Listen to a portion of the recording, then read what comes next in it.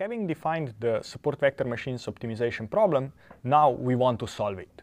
So what does this mean? We want to find the vector W and the bias parameter B. So here is our optimization problem, right? As we said before, we want to find this W and B such that the length of W is small and also the sum of the slack penalties is small, and the slack penalty parameter C is trading off between the length of the margin and the misclassifications we are making. So our goal is to find B and W, basically solve the above optimization problem. A standard way how to do this would be to say use a solver.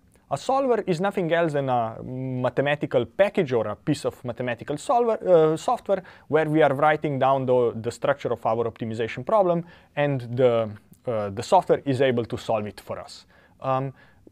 If we would look at our optimization problem, the optimization problem requires a quadratic solver. Why quadratic solver? Because here W is multiplied with itself, which means this is a quadratic objective function. So we would have to have a software that solves quadratic optimization problems, and this software is called quadratic solver.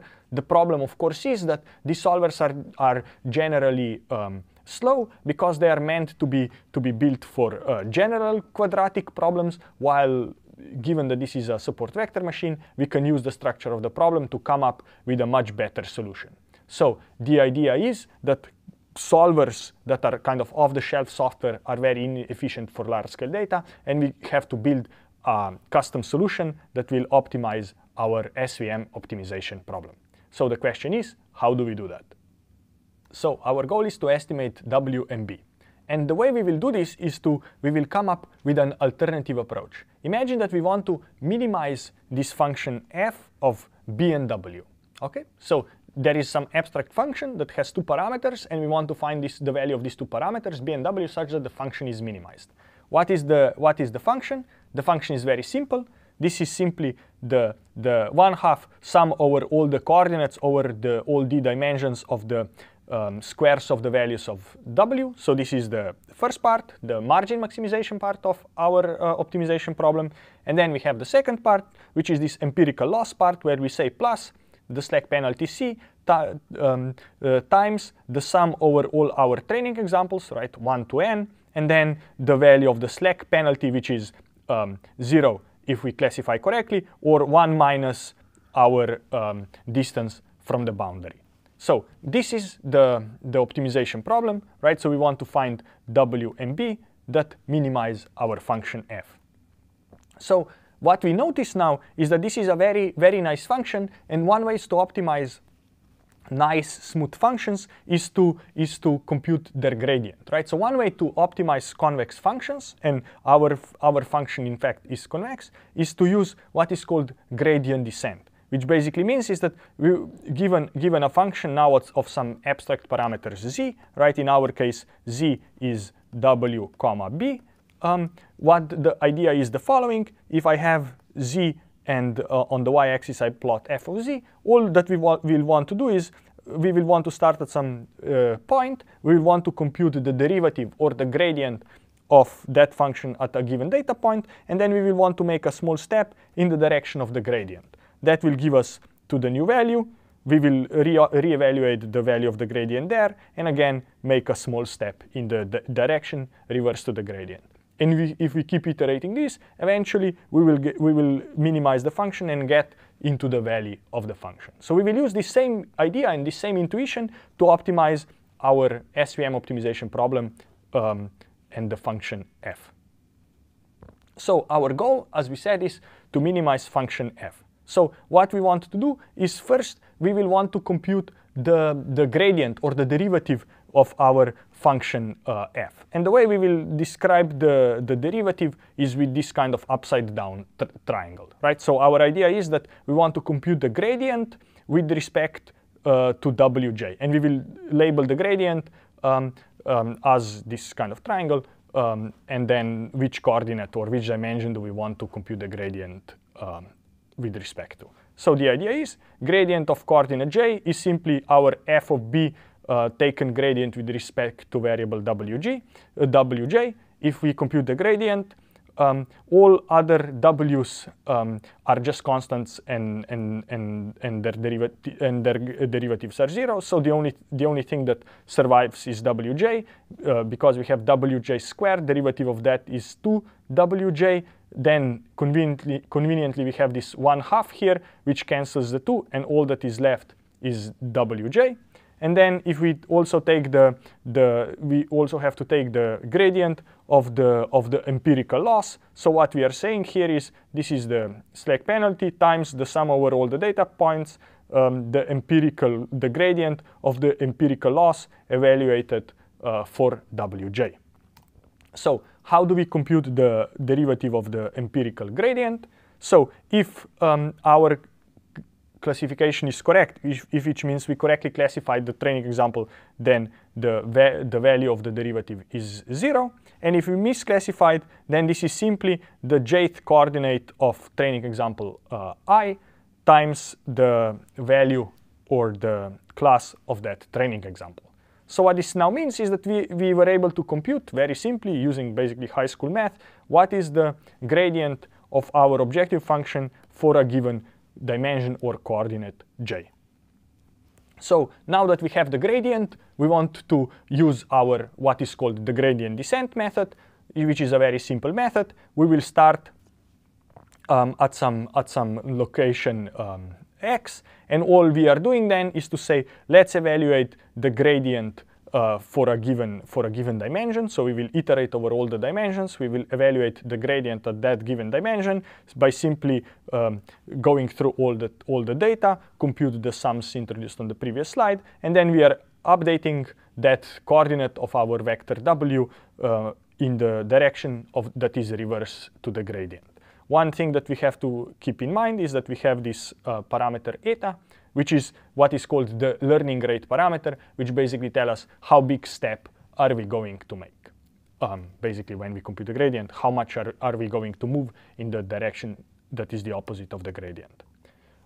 One thing to note that in this case, and this is a big problem, is that computing the gradients takes linear time, right? So computing the gradient takes linear time. Why is that? Because here we have to go over all the data, all the training data to compute the value of the gradient. So this means if we want to to do, let's say, 100 steps of the gradient descent, we have to scan over our training data 100 times, which means that this method will be super slow when we have large amounts of data. And the question is, can we do this faster? Can we kind of still do gradient descent while not needing to traverse over the whole data set to do one step of the gradient descent? So our next question will be, how do we speed up this method? And in order to speed this method, we will use what is called stochastic gradient descent, right? So before we were just talking about gradient descent, or what is also known as batch gradient descent. Now we will use the idea of stochastic gradient descent. And the idea here will be that kind of instead of evaluating the gradient over all the examples in our data set, we will simply evaluate the gradient at each individual example. So the idea is that the gradient for coordinate or dimension j and training example I is simply the wj plus c times the gradient for that given training example I.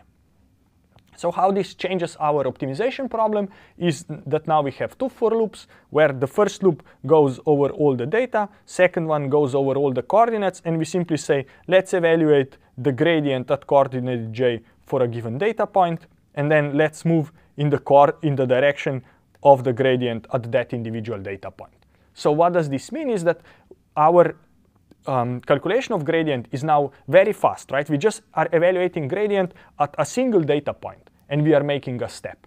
But because this takes very little time, we'll be able to make many small steps. And the method that does this is called stochastic gradient. What's the difference between stochastic gradient descent and gradient descent?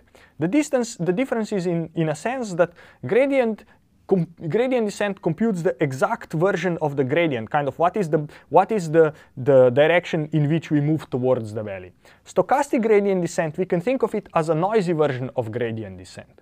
right? So one potential idea would be, imagine that we want to minimize this three-dimensional function where I have the dimensions x and y, and the dimension z is kind of inside the slide, and I want to converge here to the bottom of this valley. If I were to use gradient descent at every step, I would move closer along this red line.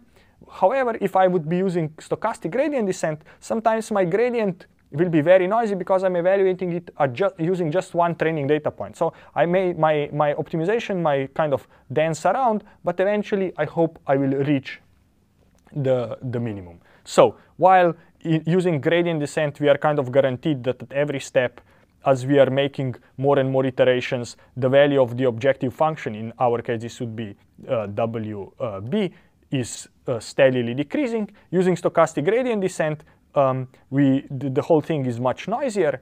However, the benefit of stochastic gradient descent is that computing it is much easier, so we will be able to do many more steps than what gradient descent is able to do in the same time period.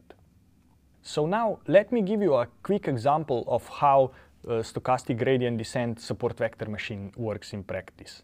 And this is an example from real life, where the idea is that we want to use what is known as Reuters corpus volume 1. So this is a set of articles from Reuters, where every article is categorized into a different topic. So the idea is, what we want to do is we want to predict a category of every newswire article, right? Whether it talks about sport, politics, international news, and so on.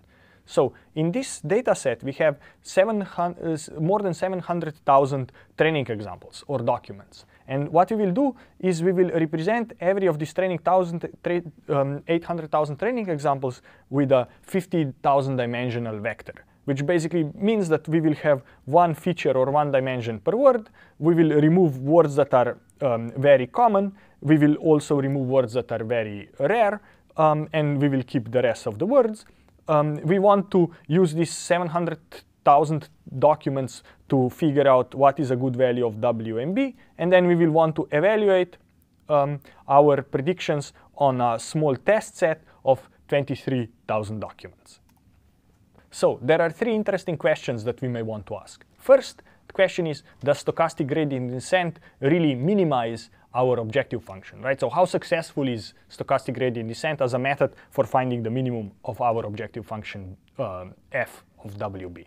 Second thing is, how long, right? How much processor time, how much wall clock time does it take for the stochastic gradient to find the minimum of the function? And then, of course, the question is, after we find this W, how well does this value of W generalize to the future data, right? What is the error on the training data set? So to answer the first question, how successful and how long does it take stochastic gradient descent to find the minimum value of f? So standard support vector machine would, for example, take 23,000 seconds. A fast version of support vector machine would take 66 seconds. While, for example, the version of support vector machine that we introduced, the stochastic gradient descent based SVM, would take 1.4 seconds to find W and B that minimize f. So that's the answer to the second question. How long does it take? Answer to the first question is, what is the value of the objective function, right? How good of a solution do we find?